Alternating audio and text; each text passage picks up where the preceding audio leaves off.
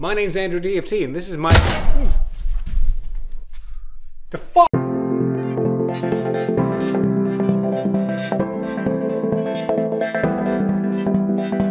G'day everyone, welcome to another video by myself, Andrew DFT. And of course, by the title below you can tell that this video, yes, this video, is about the Mass Effect Andromeda Predator Pistol tutorial. Part 1. I need to say that, part 1. Yeah. So to show you right off the bat, this is what you should be achieving by the end of these two-part tutorials. A very simple but effective EVA foam blaster. Now this is done with a few additional layers and it is using only one foam sheet, so well, not even a full foam sheet, so there shouldn't be a huge demand for material cost. It just comes down to some basic layering and some techniques to get that final 3D form. Now of course, remember this is a very basic tutorial, so that if you are above or more advanced with some skills, you can definitely take this a far step further, add some customization, add additional features, LEDs if you wish. It's really up to you and what you want to achieve. But I thought I'd get a quick tutorial out on something Mass Effect because of course Andromeda is creeping up fast and I know a lot of you want to get weaponized with your costumes to go and attend the launch event. So this is me helping. Yeah. So if you'd like to go ahead and build this, you can of course follow this tutorial and grab the templates via the link in the description box below. They're free, ready to go, and of course work, so that's always a good thing. It helps that they actually work. And to rate the tutorial, I'll give it a 4 out of 10. It's actually a very simple build. It uses exactly the same techniques that we've used in more advanced projects in the past through my tutorials, so nothing you guys aren't familiar with and can handle pretty well. So let's go ahead and jump right in.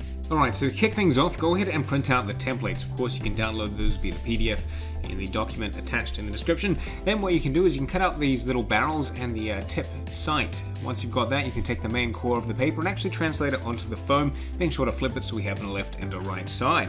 Now what you can do is we can start working on the barrel sections. What we'll do is we'll break apart the template and transfer where all these individual sections should be, and make sure you do that on both the sides, so that way they should line up symmetrically. Once they line up symmetrically, you can simply cut them out of the foam, leaving the 3 sections here. And what we'll go do is we'll make a 3D appearance by grabbing the internal section, and we'll actually add a depth line and cut this piece in half. Once we've cut it in half, we can actually glue it back into position, making sure it has this kind of beveled effect, so that way it gives a nice 3D appearance and gives us that nice depth that the actual design has. Now we're going to follow the same principle and the same steps with the other section that of course we have to apply onto the foam, then cut out and add a depth line, slice that in half and then place it back into position, so that way we have 2 segments that look like they're beveled in or raised in, or I guess excavated in, but it's done neatly. Then what you can do is use your art or barge cement or hot glue, whatever you prefer as an adhesive, and glue these sections together. You'll notice some edging that is of course not seamed well, so what you can do is just mark those out and go ahead with a craft blade, a nice sharp one, and cut those out as necessary. Now jumping back to the barrel, we'll go ahead and actually add in some details. So we'll cut out these 3 rectangles out of the paper design and we'll transfer those onto the actual foam piece. Now of course that'll leave the nice imprints there, and what we'll do is we'll go ahead and do the bottom section as well, being sure to lay those into position. We will score these later, but for now we can just leave them in slot and jump back to the paper template and transfer over some more detail. Of course we have these obscure looking circle rectangle pieces, very iconic designs. You can have 2 options here. If you don't have a Dremel, what you can do is the process I'm going through and just simply drawing them out, and we'll score them as detail later. But if you do have a Dremel, I recommend drawing these out and then actually carving into the foam, as it will give you a far better 3D appearance. But that's only if you have a Dremel, otherwise just continue following the video as I am showing you. But all we're doing is literally laying all these pieces on. There should be 3 of them, well technically 1 on the top and 1 on the bottom, but be sure to flip it over so you're doing the other side simultaneously. Now we're going to go ahead and add a little tiny section to the bottom. We're first going to cut it out of the template and we'll use the negative spacing of the larger one to mark out where it should go. Once you've got it marked out with the 2 lines, be sure to do it on the other side. You can simply cut that away and we'll leave that for now. Just put it aside somewhere safe and we'll come back to it later once we've done more detail. But for now what we'll do is we'll jump in and do the handle section. So we'll cut that off from the main template and then we'll cut out the perimeter line, which of course is the bevel edge. So what we can do is then lay out the internal part straight onto the foam. It should have this nice thickness around it. Once you've got that line there, you can add in a depth line, which of course now that we have the edge and the depth, we can start beveling. So of course take a very sharp craft blade, sharp is the keyword, and go ahead and take off those edges, being sure to match the 2 lines together, so that way you get a nice even beveled edge all the way around, being sure to flip it and do the other side. Now we're going to do the exact same with the main front trigger guard area. Of course, what we can do is take off the perimeter line, transfer the main bulk of the pattern onto it, giving us the nice perimeter edge, and then go ahead and add that depth line about halfway through the foam. Once those have of course been laid out, go ahead with that sharp blade, remember the key word was sharp, and go ahead and cut out those pieces. It should go pretty smoothly. There's a few edges you have to kind of wrap around, but nothing too difficult, and you should be able to accomplish that without any issue. Now what we're going to do is break apart the template even further. So we'll grab this front section here, we'll actually lay it onto the piece, and it will give us this nice outline, which of course dictates this section here. That's nothing we're going to worry about too much now. We're going to score that later on. So we'll continue to break apart the template. We have this longer rectangle piece that sits on this weird 60-degree angle, so you can cut that piece out as well and lay it into position. It should sit somewhere in the middle between the lines we've done and the beveled edge corner. Then what we do is we've got another little horizontal looking line sitting above, breaking apart the detail, so we'll go ahead and lay that in as well, just simply drawing it into position. Next up, we've got the main section. Now what we're going to do is we're actually going to make this all out of an additional piece, so we can go ahead, transfer the template onto the foam, cut out two new sections, being sure to flip it to get a left and a right. What we'll do first is we'll start to bevel off some edges to give it a bit more of a 3D appearance. So we'll grab the top part here, cut off that perimeter edge, and then transfer it onto the foam. Of course, then we'll add a depth line about maybe halfway through the foam. We won't go too much further. Halfway through the foam, and simply just cut that off. Being sure to be as clean as possible with this one, as it's a core piece of detail. You want it to look as clean and well sliced as possible.